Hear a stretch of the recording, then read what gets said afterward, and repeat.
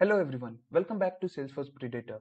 In this channel, we discuss about various concepts and technologies in Salesforce. This video is part of Salesforce integration series where we are learning about different areas of integration as well as preparing for integration architecture exam. In today's video, we'll learn about JSON and XML. So while working with integration, we often need to send data from one system to another. So JSON and XML are two widely used formats for exchanging data between different systems. In today's video, we'll see what is JSON, we'll see syntax for creating JSON, we'll also learn about XML and syntax for creating XML data, we'll compare JSON and XML on certain points. Further, we'll also see areas where we can use JSON and areas where XML is preferable. Okay. JSON stands for JavaScript Object Notification, and it is used for storing and exchanging data from client to server or from one system to another system. Okay, so in case of integration also, let's say if I want to send data from one system to another, I'll be using JSON format for that. Okay, JSON is a subset of JavaScript language and it is derived from JavaScript objects. So if you are familiar with JavaScript and if you have worked with JavaScript object, so it will be easy for you to understand JSON. Okay. Next we have JSON syntax. A JSON object is a key value data format wrapped in a curly braces, where keys are usually strings and values can be a string, number, boolean, null, array, or even another JSON object. Okay, and these key value pairs, they are separated by commas. Okay, so let's say here we have key 1 value 1 and then we have comma as a separator and then next key value pair, right? Also, square brackets are used to hold arrays in JSON object. Okay, so if you can see a simplest JSON example, this is one where we have a key as name and value as Pankaj, and then we have a comma as a separator and another key value pair where we have age as a key and value as 28. Okay, note that this entire content is wrapped inside curly braces. This opening curly brace indicates start of JSON and this closing curly brace indicates end of a JSON. Okay, let's look into more complex example. Let's try to understand this by breaking it down. So if you see this data, this is nothing but a data for a person record. Okay, so if you see, this is a start of a JSON, right? And here we have end of a JSON. Okay, which indicates this closing curly brace, right? Now if you can see, this is a key value pair, right, where name is a key and this Pankaj is a value. Okay, now note that this key value pair, these are separated by commas. Okay, so this comma act as a separator for key value pairs, right? Now if you look into this address key and its value more closely, you will understand that it is also having a JSON object as a value. Okay, so for address key we have another JSON object as a value which is having these key value pairs inside it, right? So we have already seen a key can have a null, a string, it can even have arrays and object as a value in JSON, right? Another one, if you want to notice, you can see these square brackets. We have already seen square bracket indicates array in JSON, right? So this indicates array, right? And if you look inside this array, you will find two sets of JSON objects, right? So this is nothing but array of JSON objects, correct? So we have details like name, age of a person, then we have address, we have its phone numbers, and there are two types of phone numbers, right? We have a home phone number, we have an office number, right? So this is how you can interpret a JSON record or a JSON data. Okay.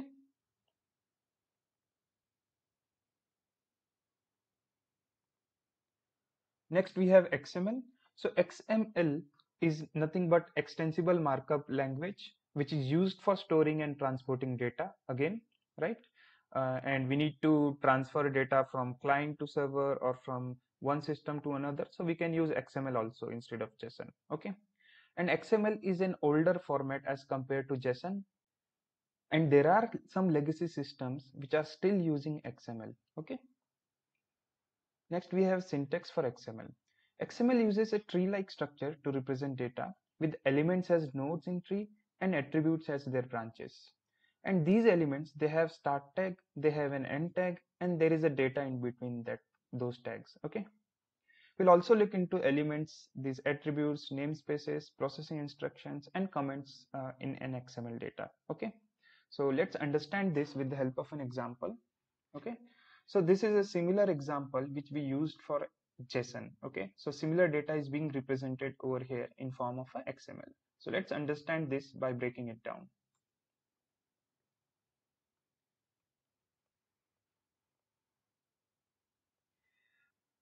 Again, this is a similar data which we represented earlier in a JSON format. Okay, so if you look into the tags more closely, you can see name, you can see age, we have address, and we have phone numbers, right?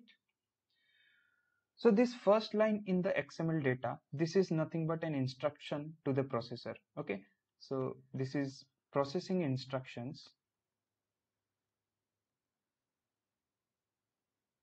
for the parsers. Okay, to understand what version we are using, to understand what is the encoding, right? So all these things are used by parser for parsing the XML data. Okay, this is the first tag in an XML. Okay, this is nothing but a root tag. So if you see, this is an opening root tag, and you will find a corresponding closing root tag over here. Okay, you can name it something else also. Right now I have just named it as root. Okay, and this is again an optional parameter in a root tag. Okay, and this specify namespace for this XML data. Okay, so this is nothing but namespace. Namespace is important if there is a possibility of mixing two XML documents. Okay, so in XML, developers usually define the name of elements. Okay, so if we have two XML documents, there is possibility of duplicate names of elements present there. Okay, so to avoid the conflicts, we can use XMLNS attribute which specify the namespace. Okay, this is a root node, right? Next, we have some child nodes like name, we have age, we have addresses. So these are nothing but child nodes of root. Okay. Again, we have Pankaj as a value between these name nodes, right? And this is again considered as a node only. Okay. So the value is also considered as node. The nodes which have opening and closing tags, for example, this name and age. So these are considered as elements. Okay.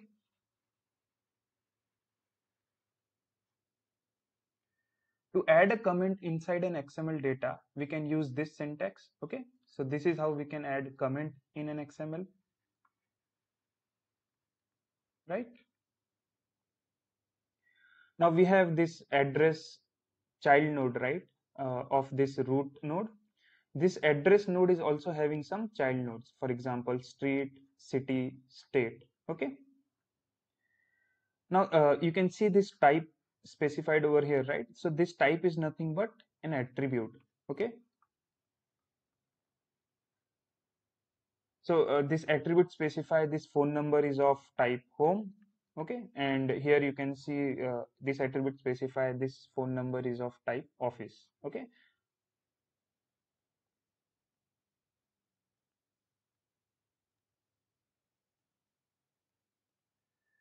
if you represent this data in form of a tree, it will look like this. Okay, so here we will have a root element, right?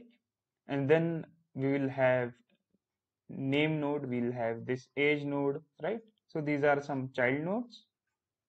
Okay, and then we'll have child node of this address node as well, right?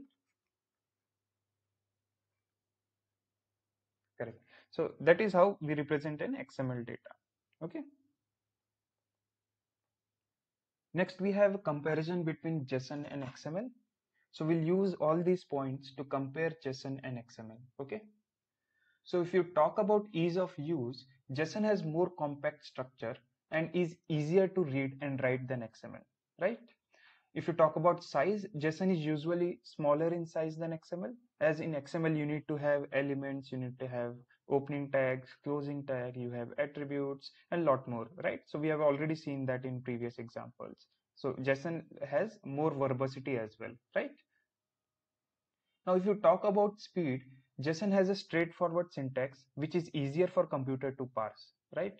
So it's a smaller in size, which reduces the amount of data to be transmitted and even processed, right? So it will lead to more faster performance. Whereas in case of XML, right, due to its larger size and complex structure, and you can say more verbosity as well, some DOM libraries takes more time to parse it, as they have to build the, you can say, in-memory representation of a XML document which they are parsing, right? So that's why it takes more time for parsing of XML. Uh, and there are some high-performing JSON libraries available for various programming languages, which makes a big difference also. Okay. If you talk about popularity, of course, JSON is widely popular used format in modern web applications, right? It is better supported in different programming languages also. In case of legacy systems, since XML is way older than JSON, many legacy systems are still using XML as a data format. Okay, for example, in case of banking industries, right, it is it may be a cost effective to continue using XML rather than converting in and using a new format for storing and transporting data there. Okay. Next, we have a data integrity.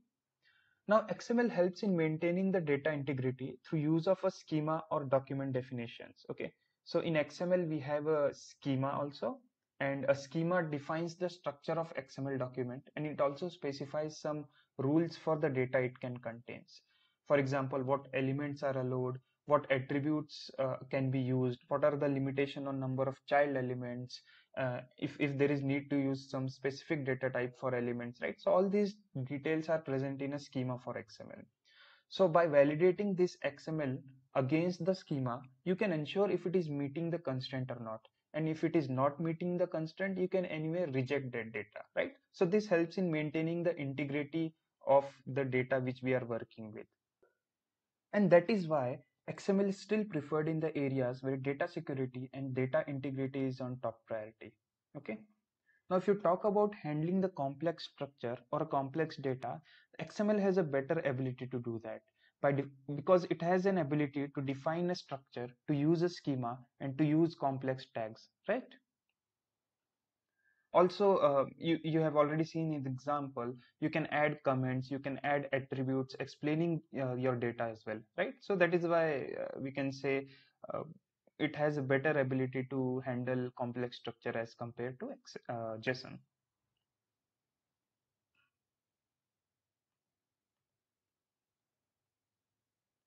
Now, examples for applications of JSON. Okay, so what are the areas where we can use JSON?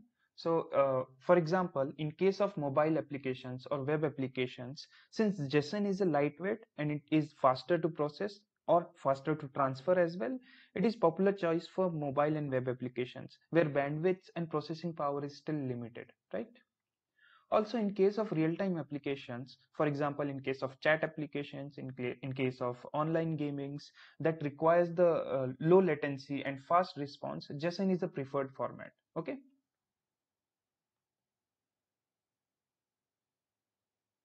If you talk about the application areas for XML, then we have e-commerce applications.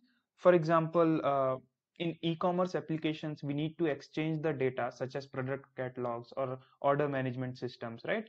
So in that case, XML is more flexible and it provides an extensible way to represent these informations. Okay, so we can add as many tags as possible.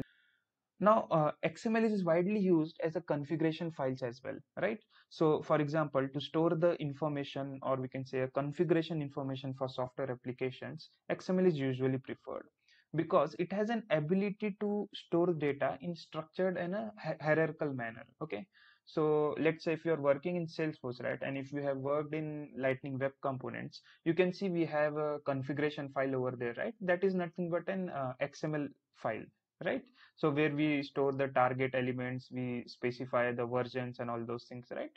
Also, if you have worked with deployments, if you have prepared the package file where we specify which classes to deploy or which elements to be deployed, right? So that is also an XML format only, correct?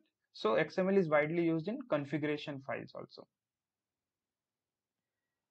So this is it for XML and JSON in this video. Whereas in next video, we will be discussing how we can convert our JSON into an Apex, how we can validate our JSON, and how we can handle the incoming requests, right? In next videos, we'll also see how we can handle the XML data, the incoming XML data from the APIs, and how we can pass it into Salesforce maps so that we can easily use in our Apex coding. Okay. So thank you for watching this video. Do not forget to subscribe this channel.